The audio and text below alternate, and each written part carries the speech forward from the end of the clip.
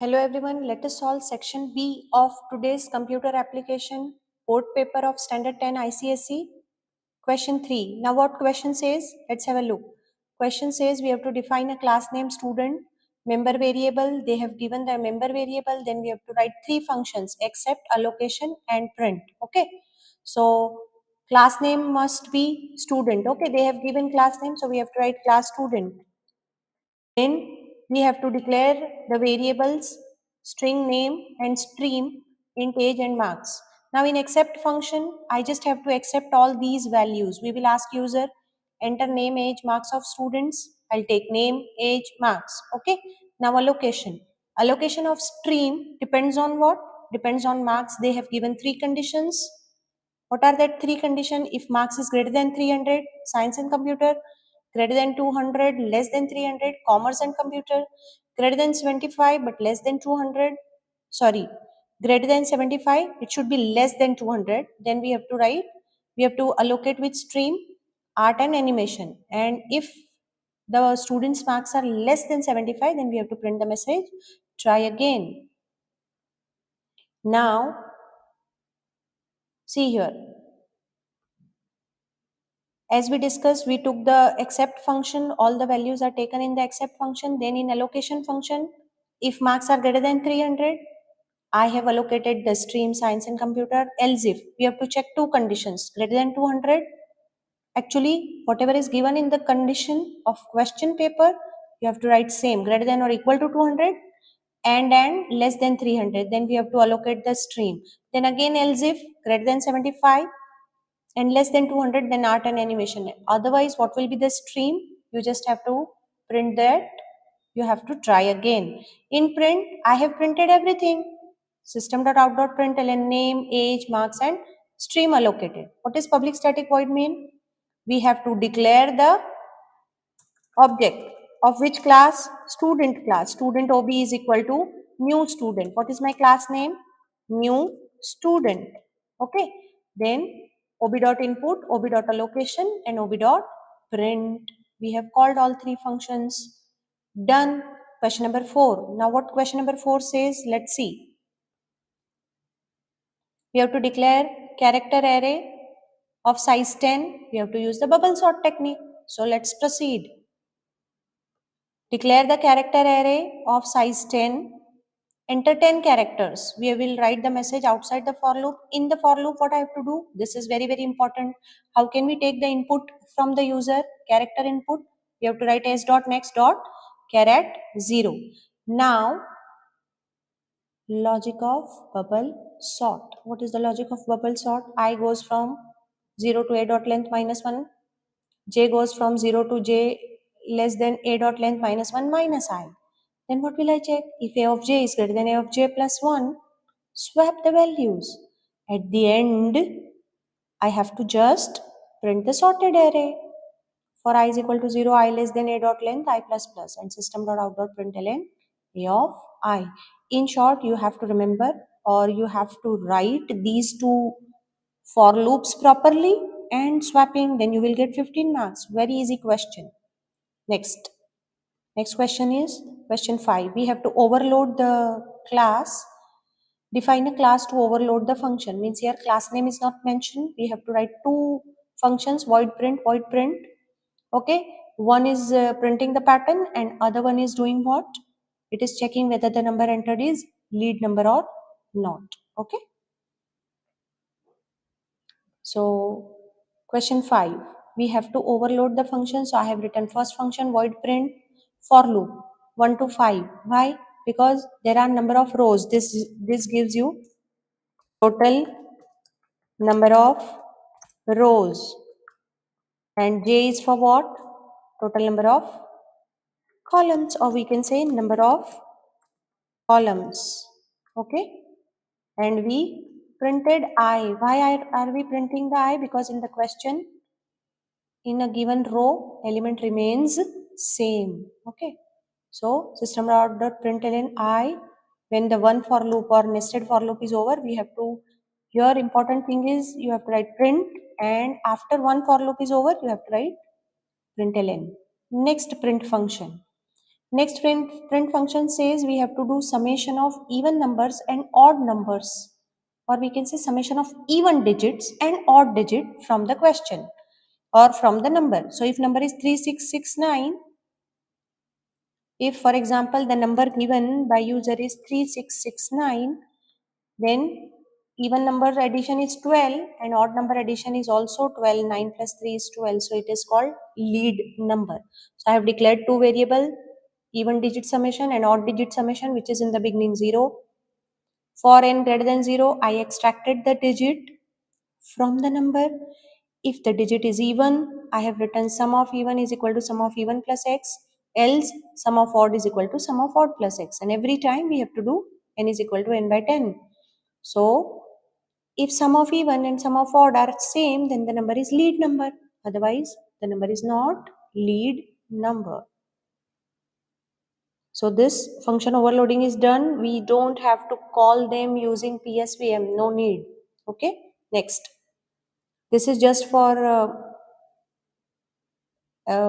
execution purpose I have written. If you write, then also it is okay. If you don't write, then also it is okay. Here class name is question 5. So I have to make the object of question 5. OB is equal to new question 5. If you want to run, then class name, whatever class name you have given, you have to make object of that class. Okay. Next, question 6. Question 6 is what? Let's see. Question 6 is very easy question. We have to accept a string, print the number of digit, number of alphabet and special character in the string. So number of digit, how will we find? Number of letter and number of other characters or special symbol, right? What I do, I have written enter the string. String is taken from the user. X is equal to s dot next. A particular word will be taken from the user. The loop will go from 0 till string length of the string. Every time I will extract the character ch is equal to x dot caret 0. Now extracted character I will check if character dot is letter. If it is letter, I will do letter plus plus. If it is digit, I will do num plus plus. Means what? I am counting number of letter, number of digit, and rest other things are what? They are special symbols. So other plus plus. Very simple question. Only within 5 to 6 line the logic is done. We have to print. The string is this. Number of alphabet is number of digit and number of special character. Next question. Question 7. Design a class to accept a value into an array of double size and we have to do linear search. Very easy.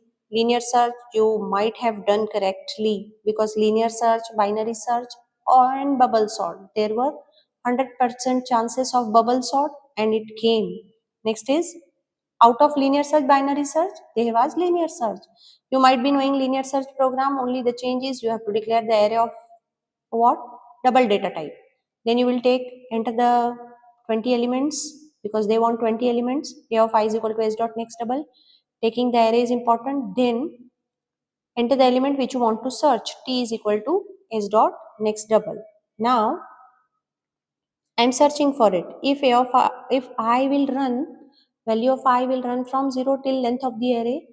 If a of I is equal to t, I will write found at which position? I plus 1. Why I plus 1? Because array starts from 0. So suppose this is the array 12.3, 45.6, 78.9. So 45.6 present at which position? First position. But when we talk about array indices, it will be 0 and 1. So according to I, it will be at one position.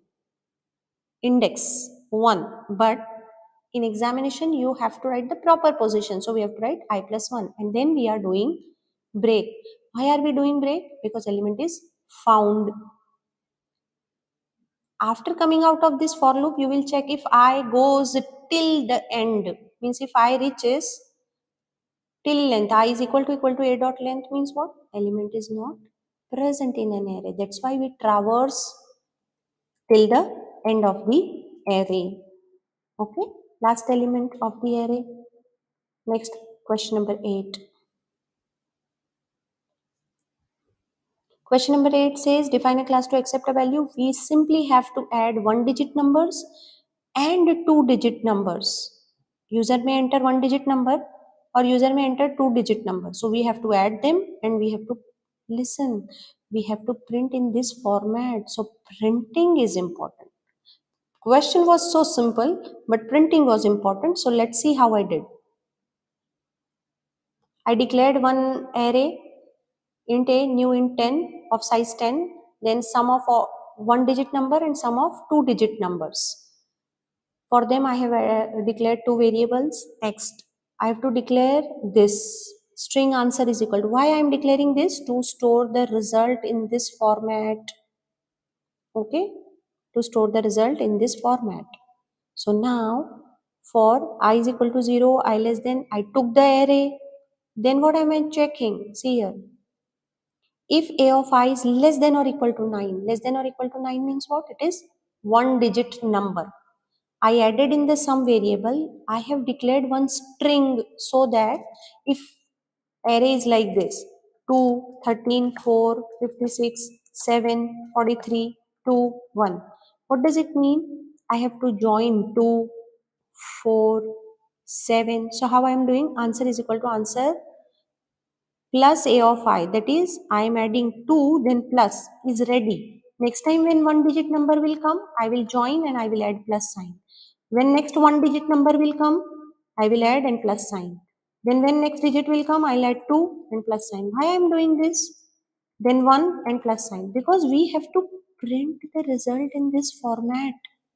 So I am printing the result in this format with which data type I have taken? String data type. I am joining it every time. Okay, same way for 2-digit number, but there is a problem. What is the problem?